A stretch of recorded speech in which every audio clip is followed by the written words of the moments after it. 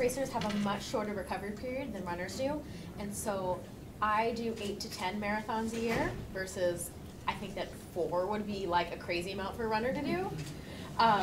And so there's definitely a difference there. But we are, speaking for myself and all the other wheelchair racers, super excited that New York Run Runners has put this on and has invited us and went through all the efforts of changing the course and setting things up for us.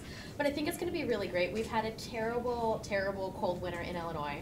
I've only been outside twice, minus a little January vacation to Australia, but only been pushing outside twice. We've been training all indoors, so I'm really excited to see how it's going to go pushing outside, and I think that this is a great race to start our season off with.